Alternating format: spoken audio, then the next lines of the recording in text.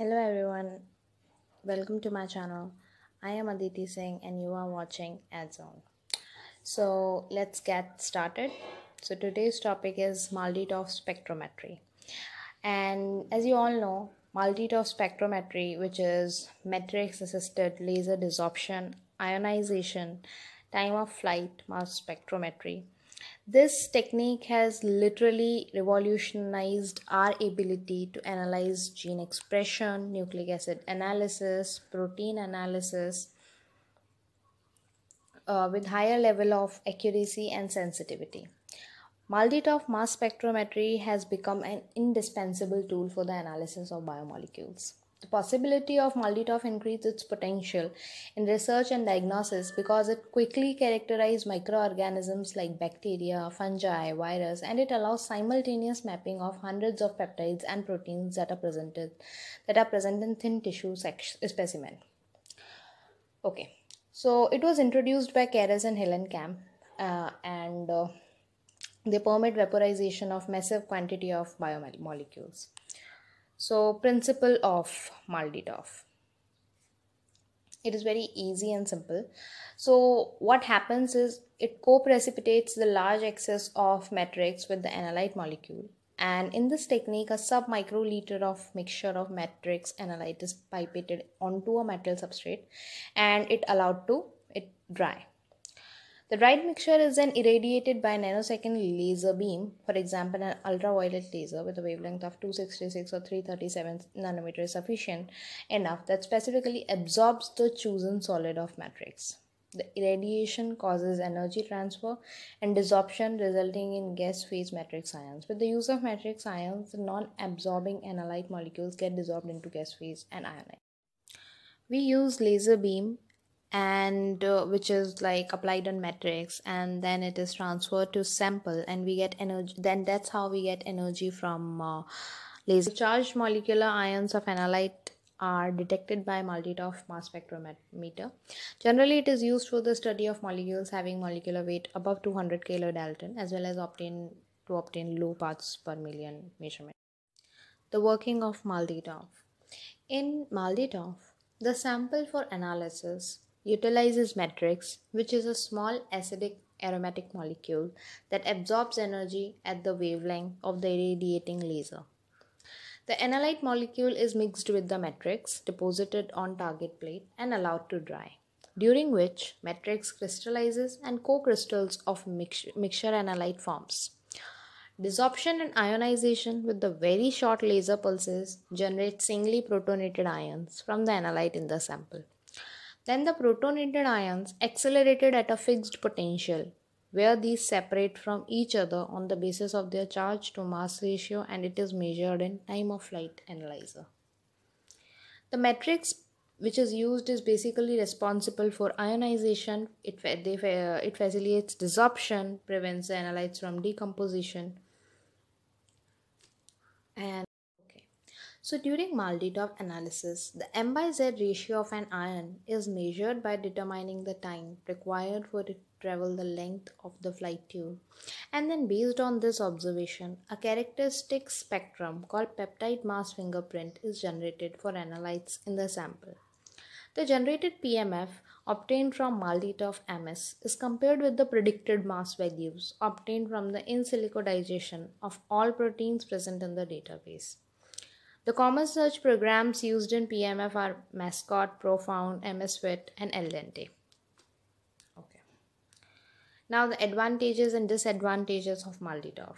The advantages are the mass accuracy is in the range of 0.01%. That is, peptides up to 2 kilodalton can be measured with isotope resolution. Molecules up to 300 kilodalton can be analyzed within a few seconds. It allows rapid protein identification. This technique also provides information about quaternary structure, such as mapping of protein-protein contacts or ligand binding sites, and conformational changes in protein can also be analyzed through this technique.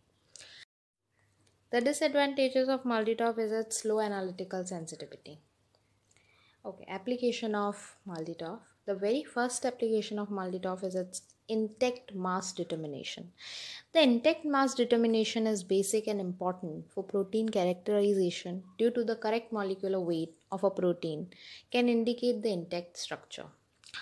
MALDI TOF is a soft ionization technique which is suitable for proteins which tend to be fragile and fragment when ionized by other ionization methods. Next is peptide mass fingerprinting. MALDI TOF mass spectrometry has single operation, good mass accuracy, as well as high resolution and sensitivity. Therefore, it has widespread uses in proteomics to identify proteins from simple mixtures by a method called peptide mass fingerprinting, which are often used with two-dimensional gel electrophoresis 2D. Post-source delay MALDI TOF analysis. MALDI TOF mass spectrometers equipped with reflectrons can analyze fragment ions produced from precursor ions that spontaneously decompose in the flight. Such ions are generally referred to as metastable ions, and the process of decomposition in the field-free region between the ion source and the reflectron is commonly referred to as PSD, which is post-source decay. Next is oligonucleotides analysis. With the development of molecular biology techniques and antisense nucleic acid drug technologies, more and more oligonucleotide fragments have been synthesized to be used as primers, probes, and antisense drugs. It is entirely necessary to quickly detect these fragments to determine whether the synthesis is complete and whether the synthesized sequence is correct. So MALDI TOF is by far the best means of doing this. Next is MALDI imaging. The MALDI TOF can be used in profiling and imaging proteins directly from thin tissue sections known as MALDI imaging mass spectrometry. MALDI IMS.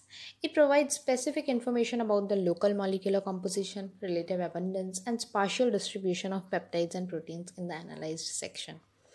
It can analyze multiple unknown compounds in biological tissue sections simultaneously through a single measurement that can obtain molecular imaging of the tissue while maintaining the integrity of cells and molecules in tissues.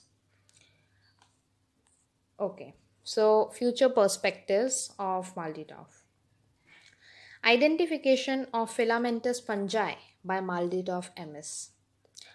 The identification of filamentous fungi has historically been based primarily on the observation of characteristic microscopic and macroscopic morphologies with only limited biochemical testing performed. Because identification is heavily dependent on the observation of characteristic reproductive structure, identification is not only slow but is also highly subjective. So recently, DNA sequencing methods have been used to identify filamentous fungi. Although these methods are generally highly accurate, they are expensive to perform, are not widely available in most clinical laboratories, and often require a minimum of 2 to 3 days for results to become available.